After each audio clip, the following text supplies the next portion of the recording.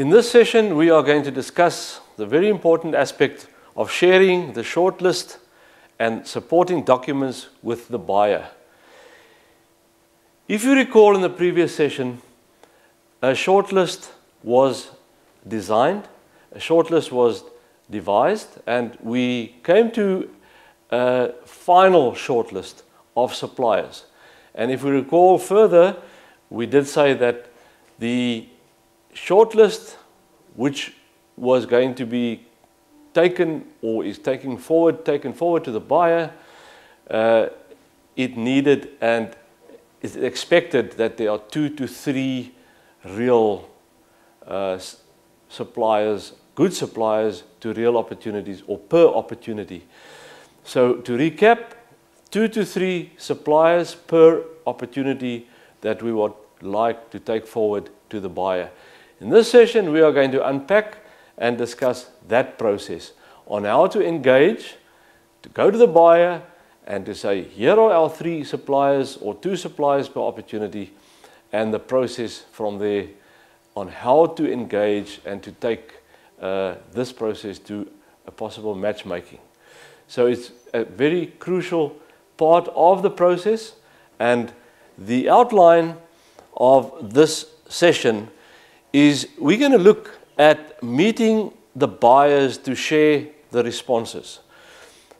We are going to look at the suppliers that came back, the suppliers that responded, those 2 to 3 suppliers that are suggested by the SPX. And we are going to meet with the buyers, and this is where the crunch comes, and we're going to share the responses with the buyer.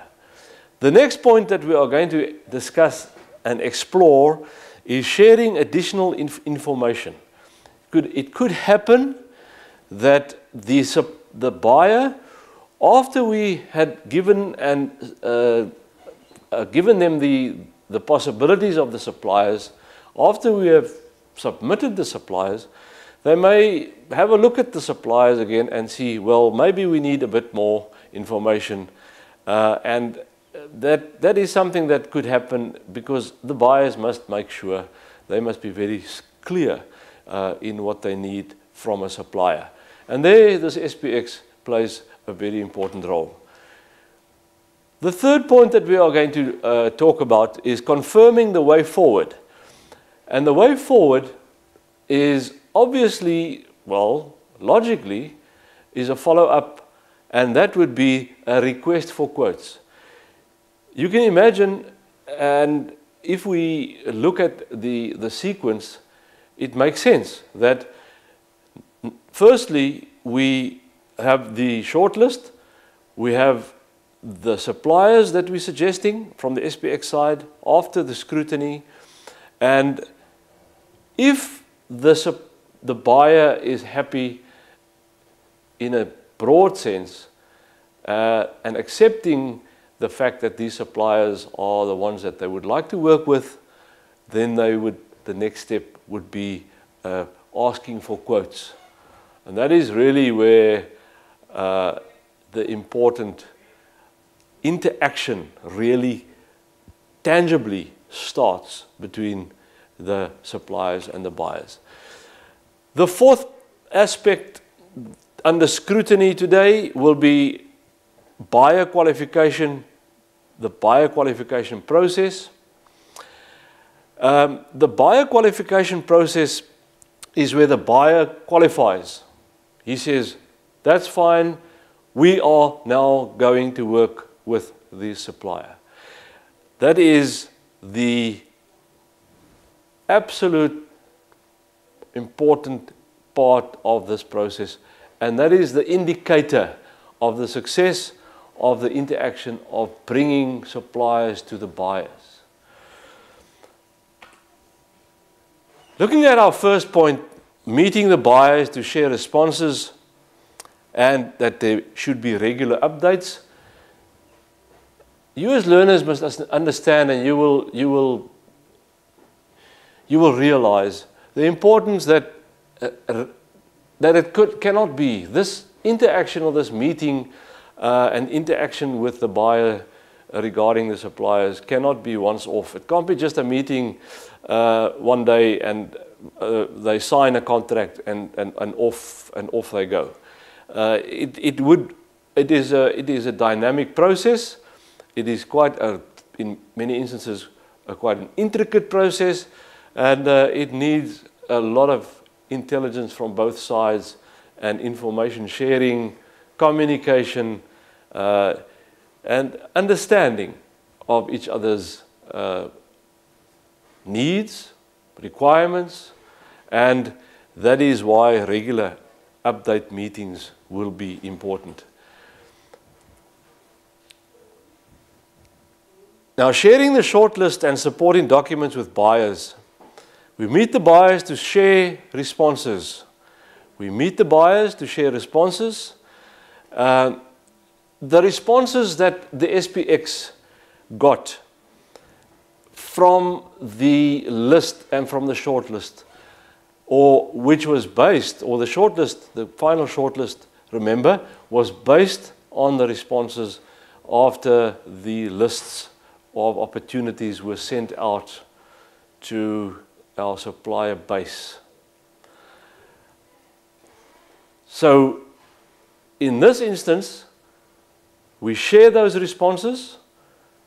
SPX talks to the buyers, they look at the responses, and if there are updates, if the supplier would like and feels that they want to add some information, it is totally open and it is accepted.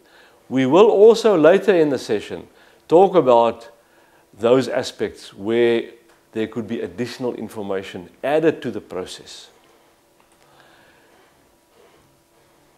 To share and motivate choices, SPX has a very important role to play in verifying their suggestions. Remember, SPX suggested the suppliers.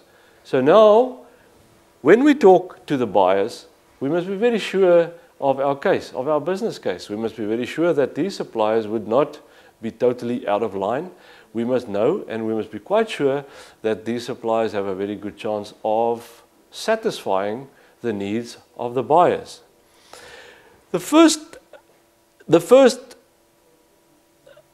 shall we say, aspect or an element or something that a referral that could influence the choice of the buyer for using a supplier would be the profile.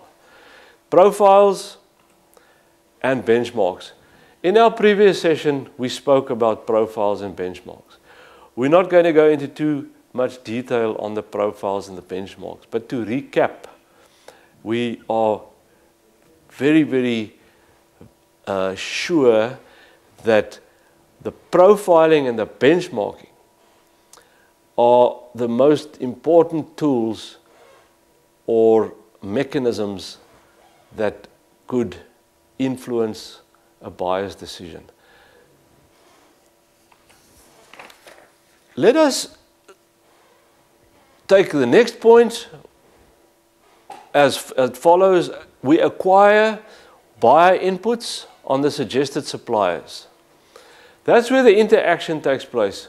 As we're negotiating, because remember SPX, we are negotiating with the buyers and the suppliers, so it's a three-way interaction where SPX could play a major role and should play a major role in giving additional information, verifying and also justifying the suggestions and the selected companies as suppliers.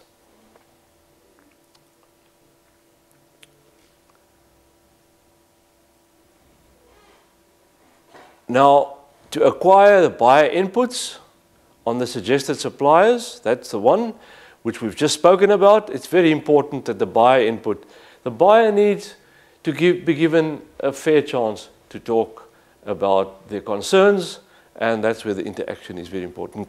The next point is confirm the process forward and buyer approval. Now, this is absolutely crucial that the confirmation of the process forward is cleared out in the meetings. And in those gatherings, there should be a very clear direction. Weekly, bi-weekly meetings, full progress reports. It is imperative that there should be weekly progress reports. And it will update on supplier information. It updates information on the suppliers that we identified. That is the first point, because it may, as we said, it may be that the supplier needs some more information that they want to submit. Detailed description of potentially good suppliers. A detailed description. SPX talks to the buyers. There's that more detail is then given through and submitted to the buyer. So they need more detail on those suppliers. The process of suppliers that need to be taken forward, discuss and decide on the process of suppliers that need to be taken forward. So here is a critical point. The buyer has seen the 2 to 3 suppliers. They have scrutinized them. We have spoken to each other. We have had meetings.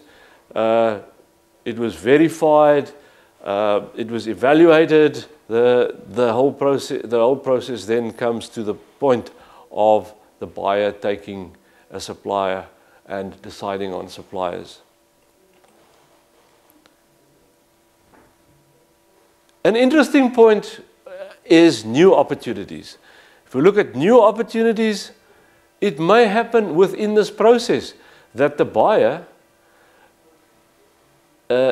suddenly realizes that there are some more opportunities that they would like to put out, and they would possibly like to look at existing suggested suppliers, because to go through the whole process again is cumbersome, and it would make sense for them to, if there are new opportunities. An example, a huge company building locos, or in fact they got a contract for maintaining, for the maintenance of 3,000 locomotives, and they were given and they were provided with suppliers, as we've just discussed now. The meetings were held with them. They decided on suppliers, and as we got to a certain point where they were actually getting to the RFQ, which we will be talking about, asking for quotes, getting more involved and drawing in the suppliers, there were a number of other opportunities that arose. Opportunities, new components, which they actually identified, and this is important to remember, they identified those other or new opportunities on the basis of the information that they saw on the suppliers that were suggested to them. And that is important to remember. The supplier profile, we did talk about the supplier profile in the past. In this slide, we would probably see a bit more of the detail, which I referred to in our previous sessions. The profile form gives a company name, that is general information. It would give company address, the normal information, contact names, other information, quality, employees, etc., financial information. We did say, and you will remember, if you go out as an SPX employee, or if you go out on the SPX functioning or the program, you will find that it is quite difficult to get some of that information, especially financial information. The sector of activity, in other words, what products are they in? And that actually flows into the next one, products and services. The sector is more which, in which broad category of manufacturing are they actually working. Are they subcontracting? In other words, they're subcontracting products, manufacturing operations, and machine lists. As I said in the previous session, we spoke about facilities. The facilities, test and control equipment, which gives an indication of how sophisticated the manufacturing is of the supplier. Now benchmarking reports is a further step. We also did discuss that. The benchmarking report is the second set of information shared. Fantastic information which is absolutely crucial for a buyer to know. In other words, how is the company, how is the supplier performing? So their performance criteria, and there are also the practices criteria. In other words, how are they doing their business? How are they doing which is not seen? In other words, it's not visible. What are their processes? And how are they actually doing their business? Because remember, how business is done is not always visible. This is more detailed information and gives a feel for sustainability. Please let us recap very briefly. Sustainability, environmental, social, economic, and also community. And there's a very important aspect on sustainability, and that is on corporate governance. How are you actually running your business? And the benchmarking will give you this information. The buyer can make benchmarking a prerequisite. The buyer can decide, I want the suppliers to undergo benchmarking. I would like them to be benchmarked so that they can see how this company actually fares and how do they stand in relation to other companies or similar companies to them. The report concludes with a summary of findings as well as a suggested action plan.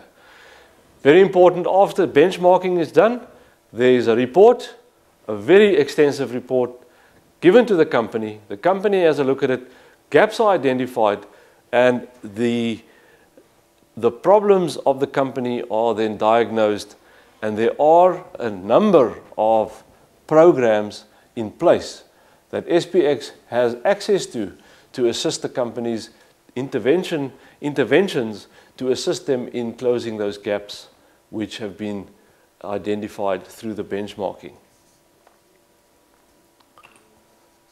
Sharing additional information is our next topic.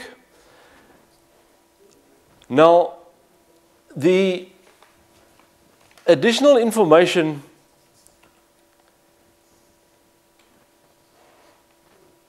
is derived from, as we said, a buyer needs a bit more information from a supplier. They're not 200% sure, so they will talk to the SPX and ask them to give them some more information on the supplier. Now the buyer might request additional information or identify something which might pose a problem. And that is exactly what we've just said. The buyer might request additional information if they find there's something that's worrying them or hindering them on the supplier information.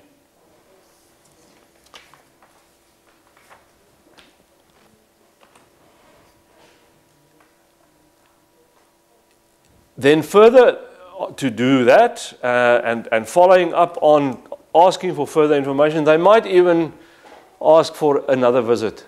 They might suggest a visit to the supplier in order to verify all the presented information. Absolutely in their right. Start the onboarding process. Onboarding will be discussed and explained to you more in the study material. The process of the buyer, if all is found to be in place. So if they're happy, the onboarding means to start doing business. Confirm the way forward, possible outcomes. The supplier is not appropriate. If the supplier is not appropriate due to various reasons, but mainly from the buyer's perspective, that could happen. Buyer needs more information on a supplier, as we've said. These are aspects, or these are requests that a buyer could ask the SPX to intervene and to actually find that more information and to verify. Buyer needs more suppliers per opportunity. That's very interesting. It can happen that a buyer would need more information or more suppliers. More suppliers per opportunity. There could be an opportunity, and they feel that the suppliers are maybe not. They don't have the capability and the capacity, so they would ask for maybe more suppliers. So SPX would have to then suggest more suppliers. It's always a good thing if the SPX have more than 1 or 2 or 3 suppliers. So there should be some suppliers that are extra in the database which could fit that opportunity. Buyer wants to visit the supplier again. That could happen. They would say, I want to revisit. They're not too happy, or they want to see some of the processes. They want to see more of the facilities. They want to probably find out a bit more on the technology, on the research and development. They could ask for any additional information. Buyer wants to start the onboarding process and further qualification. That is then a decision taken after all these aspects have been taken into consideration. Now the next point which we would like to talk about is confirming the way forward. And this specifically refers to the request for quote process. The request for quotes, and that is after the buyer, they have now looked at all their suppliers, they've seen the supplier profiles, they've seen the benchmarking if necessary, and they are now in the process that they want to ask those suppliers for the quote. And this is really a crucial point, because everything up to now could be fantastic and verified and it could be justified, and the buyer is happy with the supplier is ready and excited about doing business, but then it could happen that the pricing is not right. So let us go through this process. We call it a short RFQ process. It's a detailed buyer parts list. The detailed buyer parts list is then communicated to the supplier to price and to quote on. The parts list is analyzed with buyer to identify best business case. Supplier must engage with the buyer in this instance so that they can meet each other somewhere in between. That is negotiation. It's business talk. That is where we are at that stage. Finalize the shortlist, the parts list of possible trade opportunities. So it may be that the supplier would and the buyer would agree that not all the parts on that opportunity, or all the components, or all the systems, or all the items would be negotiated or would be supplied. Or a price would be supplied, or not on all of those maybe, and they could decide on that. The SPX identify the possible suppliers. A list of suppliers are filtered based on certain criteria. Now, I'd like to just talk about this in a little bit more detail.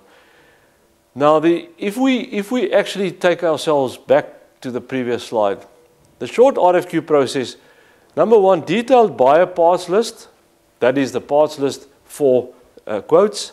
The parts list is analyzed with the buyer and the supplier, and the SPX would be involved.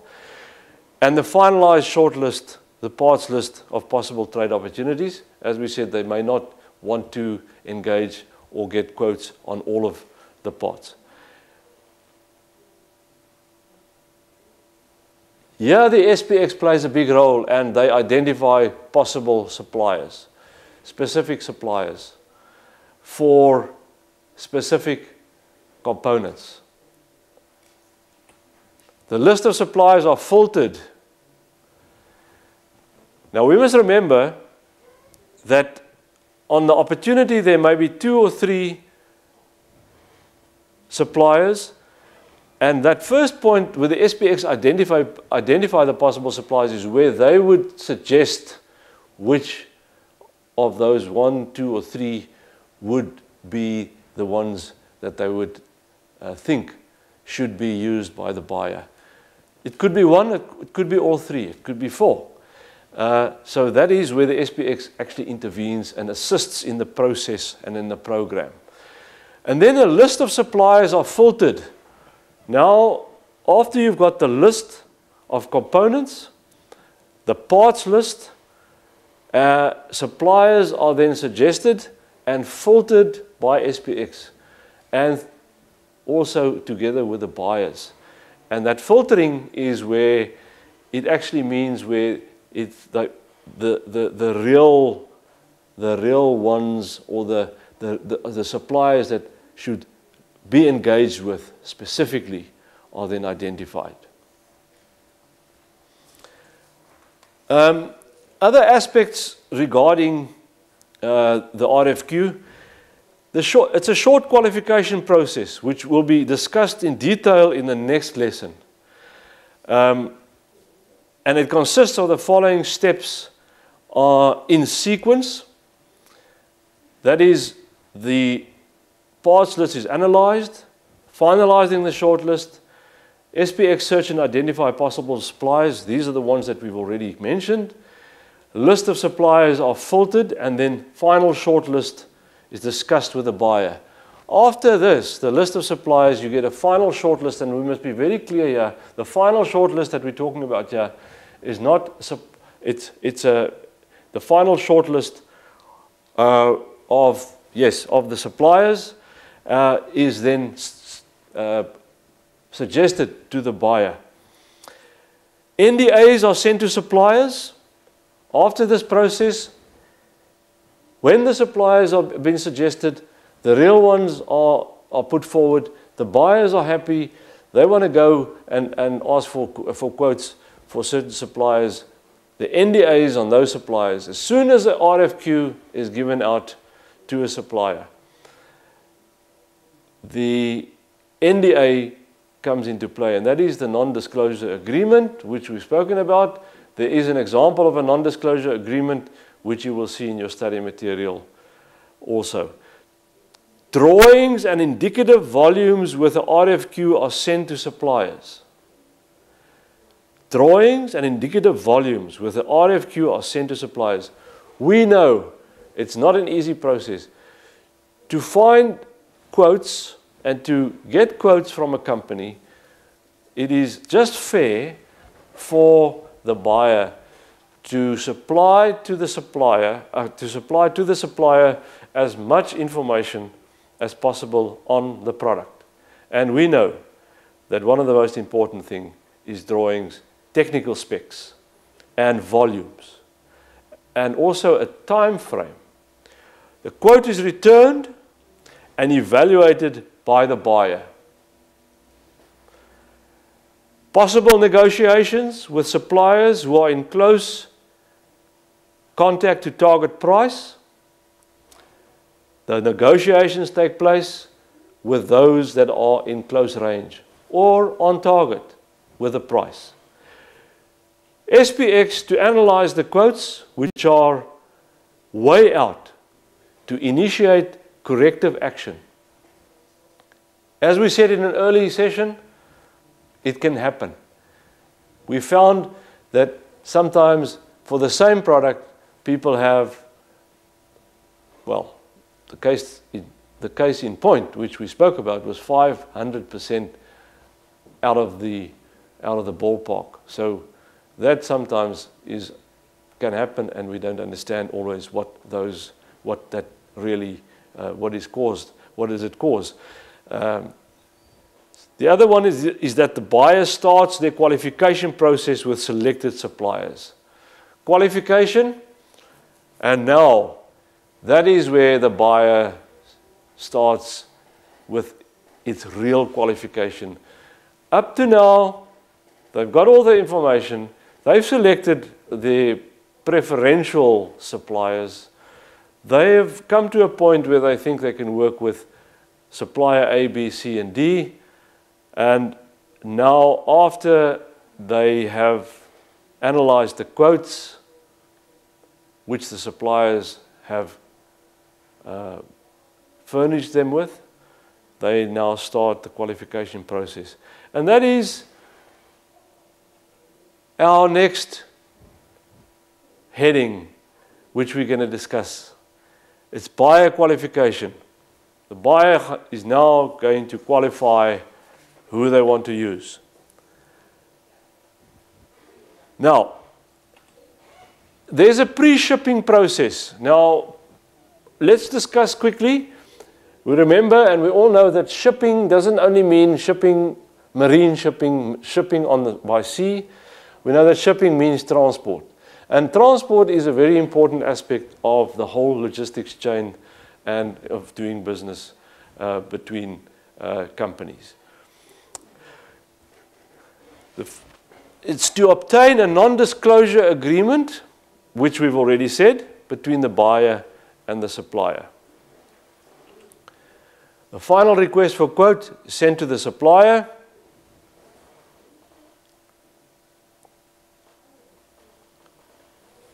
And then a new component introduction process can be introduced. Now, we must just be quite clear here that you have an NDA. This is the pre-shipping process. This is now after the request, the initial request for quote.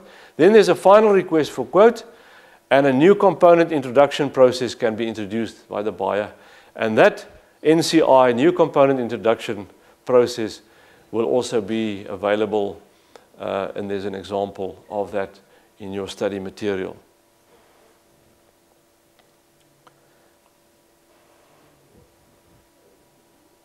Now, there is a shipping process. Remember, we spoke now about the pre-shipping process. That's before transport. But then a whole lot of steps and very difficult logistical chain processes start taking place. We will briefly discuss them. There's a deviation process, a discrepant material process, a supplier accountability process, and a corrective action process.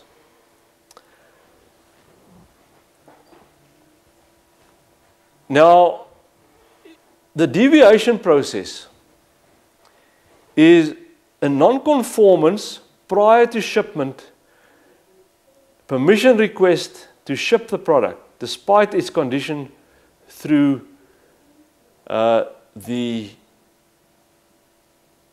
despite its condition, and that is a deviation process. I think what I must do is come back and talk about them one by one. The deviation process, non-conformance prior to shipment and permission is asked to ship the product. Then there's a discrepant material process. After a product has been shipped, a discrepant material report will be written against it as part of it. So discrepant material process is after a product has been shipped, a discrepant material report will be written. Now, that is if there is a problem with maybe the product in a certain way. Supplier accountability process, in case where defects have significantly adverse consequences. The discrepant material process is where there's probably a slightly different or a slight problem which is not so serious, and then supplier accountability process is where there are defects. The corrective action process, in the shipping process, if the non-conformances are severe or chronic, the issue may be addressed with a corrective action process. Let's go through it very briefly again. The deviation process, non-conformance, but request to ship it anyway. The discrepant material process, after a product has been shipped, a discrepant material report will be written against it. There's a discrepancy. There might be a small change in what was originally on the agreement. The supplier accountability process is cases where defects have significantly adverse consequences. It has to be said.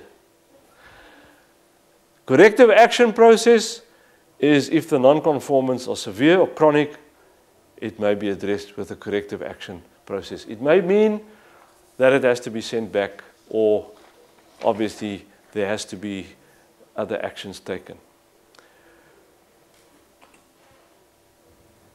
Ongoing engagement between buyers and suppliers, characteristic monitoring process, that is a methodology, it's a tool, it's a mechanism. Throughout the relationship, it helps suppliers continually strive for improvement that achieve higher levels of customer success. And this is very important. It latches on to quality maybe, but in this case, throughout the relationship, the characteristic monitoring process helps suppliers continually strive for improvement that achieve higher levels of customer success. This is an intent of good, or what shall we say, of excellence. And that's what we want. We want excellence from the supplier, and so the buyer wants excellence. And the SPX wants excellence, because it's quite clear, if the suppliers are not excellent enough, if there are problems with it could be with the lead times, it could be with the quality, it could be with the volumes, the capacity and the capability. The SPX should know about that so that there could be corrective action. And then the last one, quality audit process. The quality audit process ensures a continued focus on quality improvement to support customer success. Now, learners, this is very important that we now at this stage know that there's an engagement. And this is an exciting stage in the whole SPX program, that a buyer and a supplier are now actively engaged. There's requests for quotes, and there's possibility of matchmaking. Thank you.